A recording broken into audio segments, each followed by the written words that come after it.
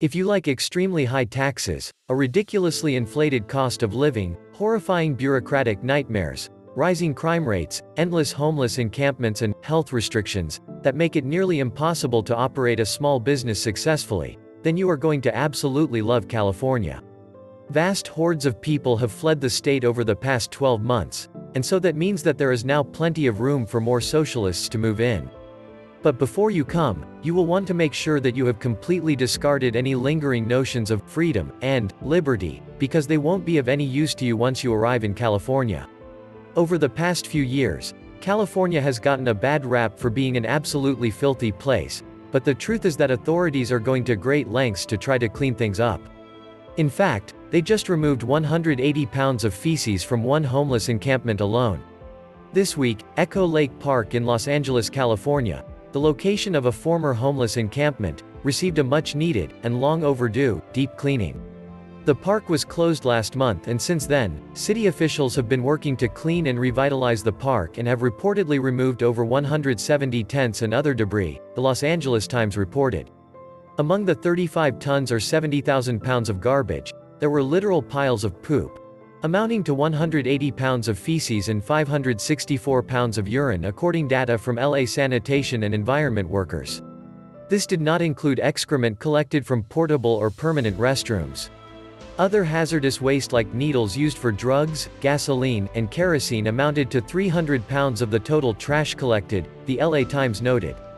Critics of California often focus on the worst parts of the state, and that is very unfortunate. California is a state known for great natural beauty, and that natural beauty once attracted tourists from all over the globe. Unfortunately, the pandemic has kind of killed tourism, and many of the most iconic locations in the state have been marred by the temporary problems that the state is currently experiencing. Venice Beach is just one example. Residents of Venice Beach in Los Angeles say soaring crime rates and the exploding homeless population have made life in the elite beachside community unbearable. A catastrophic increase in homelessness in Los Angeles has seen hundreds of tents line the beach's famous boardwalk.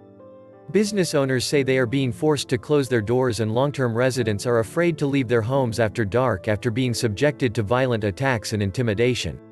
Many Californians aren't leaving their homes that much during daylight hours either because the price of gasoline has gotten so high. At this point, the average price of a gallon of regular-grade gasoline in the United States has reached $3.02 per gallon. That is not good, but in many parts of California the average price of a gallon of regular-grade gasoline is now hovering around $4 a gallon, and in some locations a gallon of premium is almost $5 a gallon. But officials in California are assuring us that higher taxes and absurd regulations are only partly to blame for why residents of California have to pay such high prices for gasoline. Some industry observers insist the higher cost of gasoline in California is due to higher taxes and regulations on gas and carbon emissions statewide. State agencies and consumer advocates insist those factors are only partly to blame and that the largest manufacturers charge more in California simply because they can, while big oil companies have held back on ramping up supply, according to the New York Times, after seeing huge cuts to their profits and workforce last year because of the pandemic. Of course, the gasoline prices in California are not even worth comparing to the absurdly high housing prices in the state. But the good news is that those housing prices have started to moderate a bit as hordes of former residents have stampeded out of the state over the past year. Some suspect that rising crime rates may have something to do with the mass exodus. After a huge increase last year, the murder rate in Los Angeles County is up almost 200% so far in 2021. Murders in Los Angeles County have spiked nearly 200% so far this year compared to the same time in 2020, with at least one official blaming the defund the police movement and progressive law enforcement officials. Apparently not satisfied with how fast crime is rising, California Governor Gavin Newsom has decided that now is a perfect time to start releasing tens of thousands of violent criminals back onto the streets.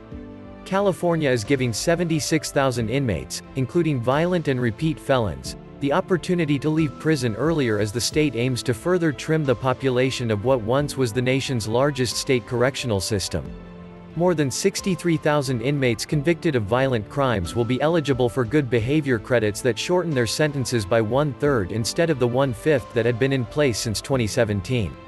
That includes nearly 20,000 inmates who are serving life sentences with the possibility of parole.